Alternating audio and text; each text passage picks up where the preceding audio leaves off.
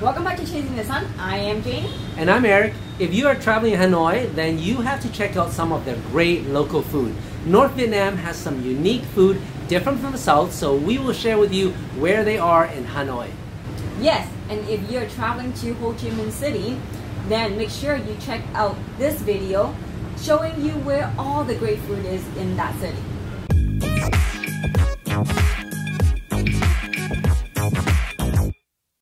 Hanoi is a great city if you love to try different foods. There's many great restaurants here and we can't cover it all in just one video. But what we want to do is show you the best restaurant of each type of food, including the best pho dai, best pho ga, best banh mi, and many more. Of course, coffee is a huge part of the culture in Vietnam, and Hanoi has their own take on it called the egg coffee, and it's gotten very popular with tourists and locals. We know that when you're traveling, there's a limited time to try all of the good food, so the places we're sharing with you here comes from us touring with our local friend Trung, and we can assure you it's the best that you can find. All right, my mouth is watering just thinking about the food, so here's the first one.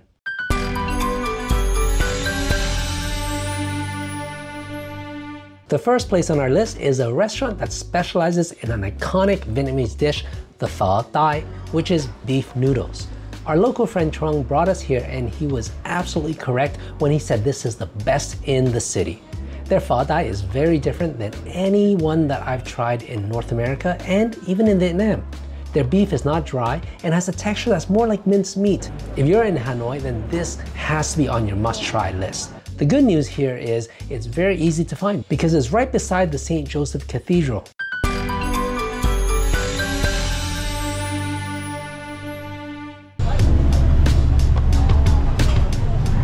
Oh, it looks good.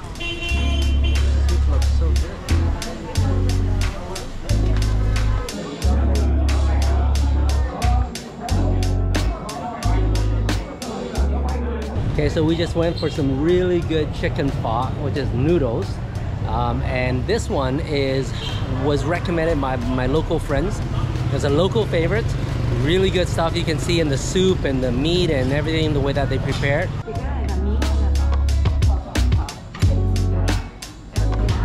Now here's the local insider's tip. When you eat chicken pho, they will give you some salt and minced herbs, which you will want to mix with some lime juice and use as a dip for your chicken meat. It changes the flavors completely. Now one thing to note though is if you sit downstairs, it's a different pricing than if you sit upstairs because there's AC and VIP room and all that stuff. So yeah, if you want the AC, go upstairs, you pay a bit more for that. Otherwise, sit downstairs for that local flavor.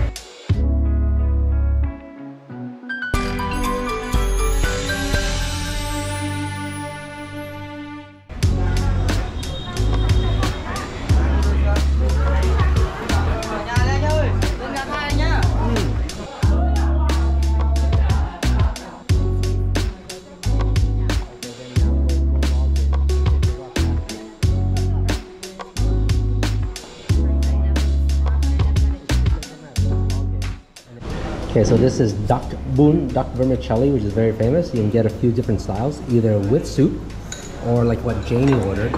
Separate on the side, you can order half or the whole, and they'll give you vermicelli, which then you dip into the soup. And this is really good. That is duck blood, very, very smooth. And you also dip the duck meat into this, which is like a fish sauce garlic chili combo. Okay, so this is pan-fried garlic duck so with basil leaves. And garlic. Yeah, Lots of looks garlic. great. Okay, so we just finished a really good lunch here at, I don't know how to pronounce this place, I think it's Goi Nhan. Basically, they're a duck restaurant specialty. Really good duck with vermicelli. The tip here is they'll come earlier because they make only so much duck every day. They make it fresh, and if it's out, it's out. There's no more. So when we ordered, there was 2 items on the menu that was completely out, but it was still good. If you like duck blood, this is really good place for it. Very smooth. You can order with soup, the vermicelli inside the soup with the meat, or the vermicelli on the side, and they give you soup on the side and you just dip it in northern style.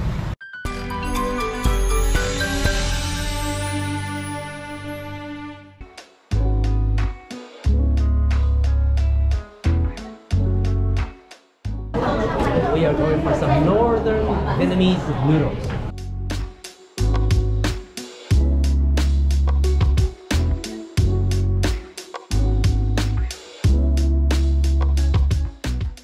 Okay, so you're supposed to put the vermicelli inside this and mix it.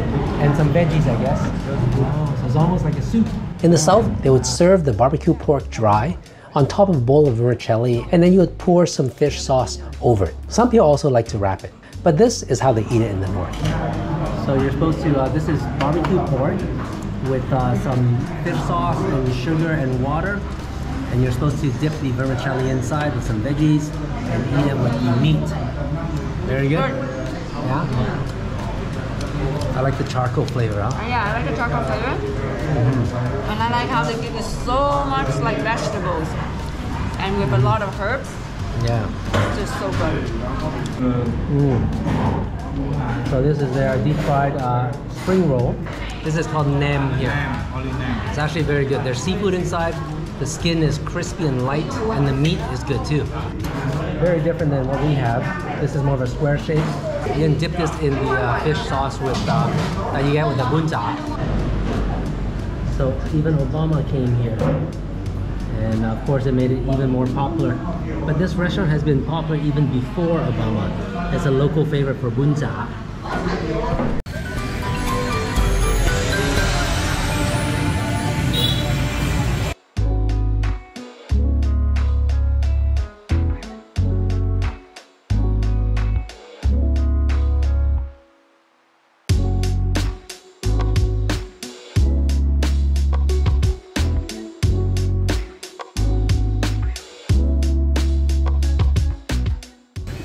So this is Banh Mi 25, and it's a very popular place for banh mi.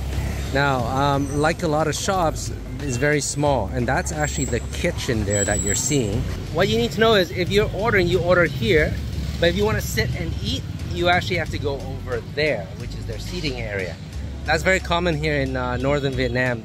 They split up because their shops are so small.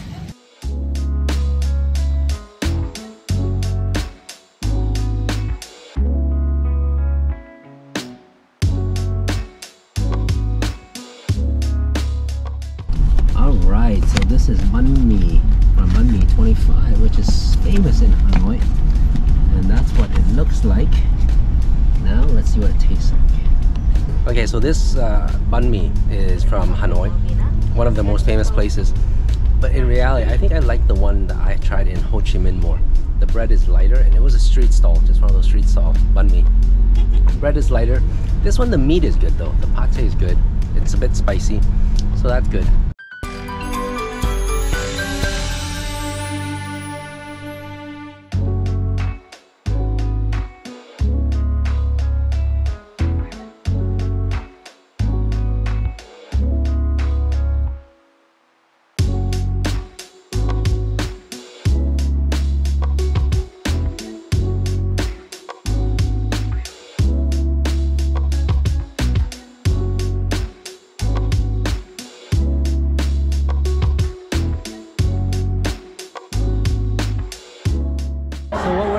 Here is Jaka. It's really noisy here.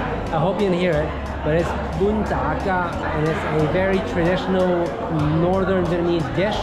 It's fried fish with veggies, and then you mix it with vermicelli and fish sauce and some other spices and veggies.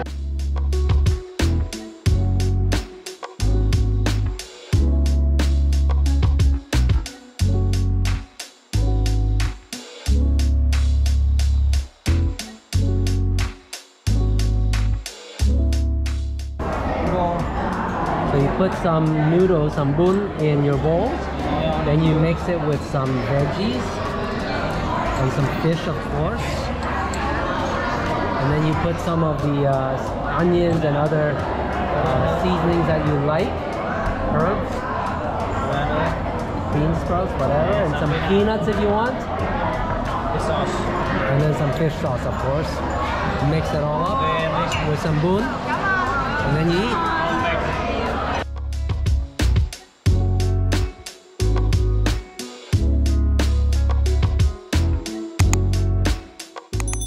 Okay, so we just finished a really good meal at Daga Tan Long, and it's probably the best restaurant for Daga. Daga is a North Vietnamese cuisine, and it's a must try, especially at this restaurant if you're in Hanoi.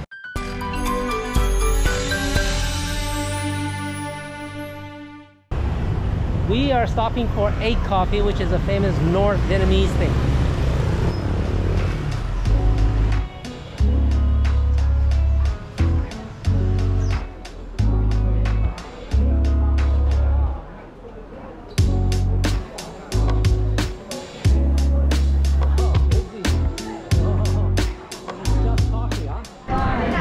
We are squatting here because we have no table, you can see. But this is a famous place, it's Cafe Giang, right? Giang. Oh, okay, Cafe Giang. They're the ones who discovered the egg coffee, so we gotta give it a try. It's packed here. Cho anh 4 cà phê trứng đá với cả một trứng matcha. Đấy, vòng tay thôi. Okay, so this is the famous egg coffee.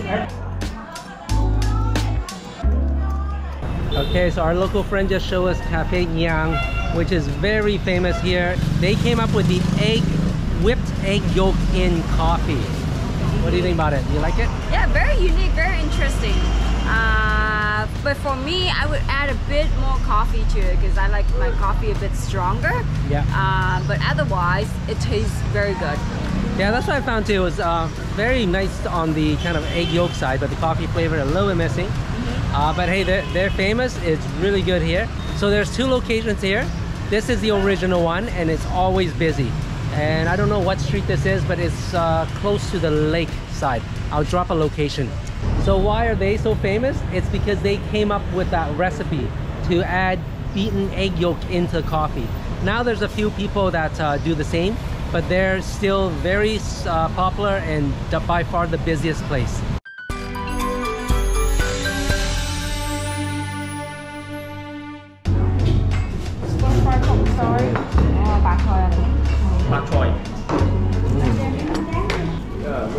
So this is bánh xèo. Yes, see our pancake. Is this from the north or from the south? From the south. South, okay. Chả cá, fried fish is from the north. Oh, seafood in there. Yeah, squid and shrimp. Okay. Let's cut it up first. Beans round, spring onion.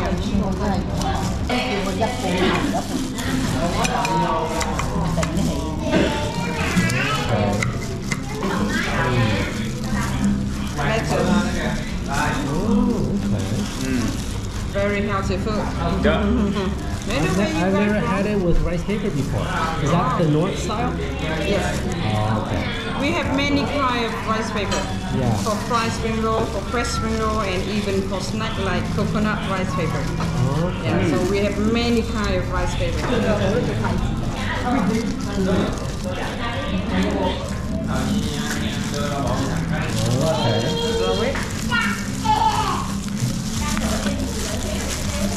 You don't need water to stick the paper? No, that is for export. Oh, that's so excellent. local rice paper, we don't need to make it wet. Same idea? Everything and roll it. Yeah. Enjoy your meal. Thank you. So that was a demonstration of bánh xèo and how to eat it. The way that they showed it though is how the north eats it, right? Because the south, you guys don't wrap it. You don't wrap with rice paper. No, yeah, so that's slightly different. But bánh xèo is basically like a crepe.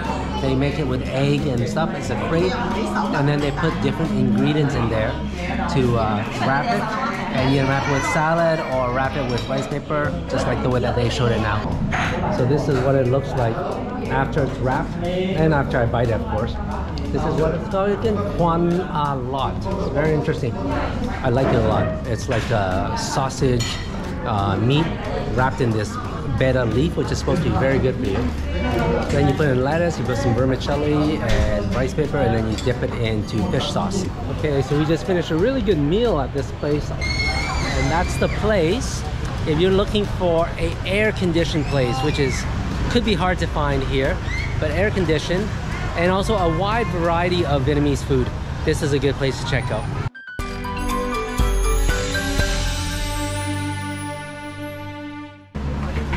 So this is This is traditional Vietnamese kind of dessert. They have a bunch of stuff in there, grass jelly, beans and stuff, and you're supposed to add ice into it. Yeah. This is the special jie. So the one that Janie ordered has durian in it. It's called, what was it called? Soupr. Durian, okay? So for those of you who don't like durian, order it without it.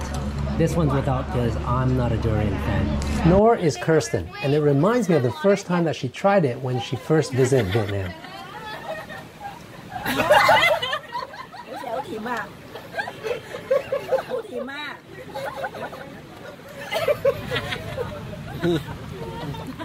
Gross, right?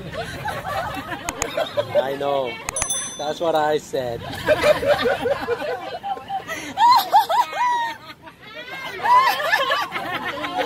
give me the review of durian after this. We hope you guys enjoyed that video and you'll get to try some of the great food here. Yes, if you did, then please leave us a comment and let us know what you liked the most. And don't forget to like and subscribe to our channel, as we'll be bringing you much more videos in our Vietnam travel series. Until next video,